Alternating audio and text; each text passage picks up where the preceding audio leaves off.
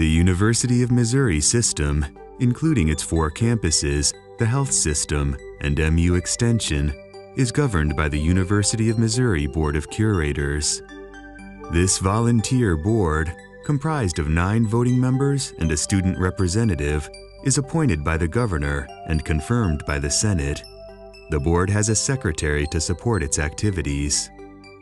While the board delegates decision-making authority to university leadership, governing responsibility always resides with the curators, who have the authority to change any decision at any time. The day-to-day management of the collective system enterprise is led by a president who reports to the Board of Curators.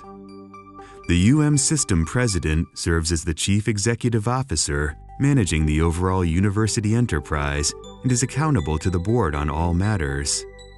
Under the president's direction is an executive team referred to as the general officers, as well as a chief of staff and a chief diversity, equity, and inclusion officer.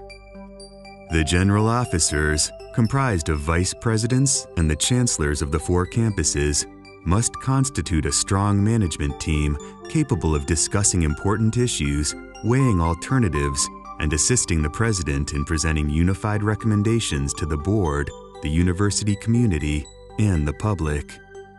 As a group, they seek opportunities to lead their respective areas more efficiently and effectively for a university-wide benefit. The vice presidents are sought as advisors and manage their respective offices to provide staff support to the president at the administrative level. These respective vice presidencies include the Vice President for Academic Affairs, Research, and Economic Development enhances academic programs and promotes research and economic development activities. The Vice President of Finance maximizes the financial stability and physical capacity of the university. Under the finance umbrella, there is a Chief Audit Executive. Because of its unique role managing internal audit and consulting services, this position reports directly to the Audit Committee of the Board of Curators, as well as to the Vice President of Finance. The Vice President for Human Resources leads centralized HR services for all employees and retirees.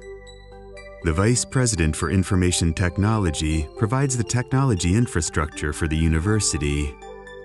The Vice President for University Relations serves as the central communications and advocacy arm of the university. The University General Counsel provides all legal services to the university, including the Board of Curators.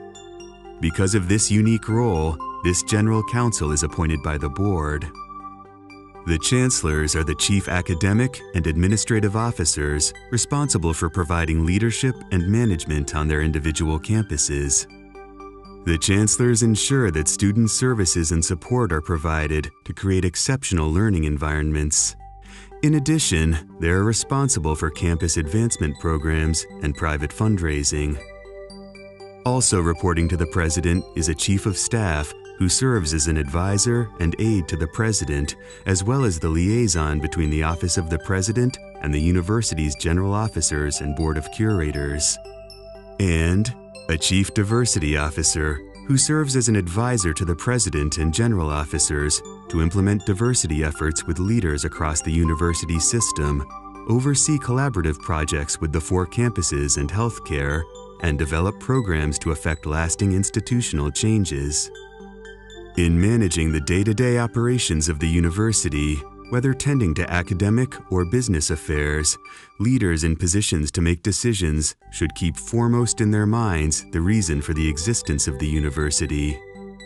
The University of Missouri system touches every person in the state every day and is a driving force in the economic health and well-being of Missouri. Learn more about our statewide reach at www.umsystem.edu.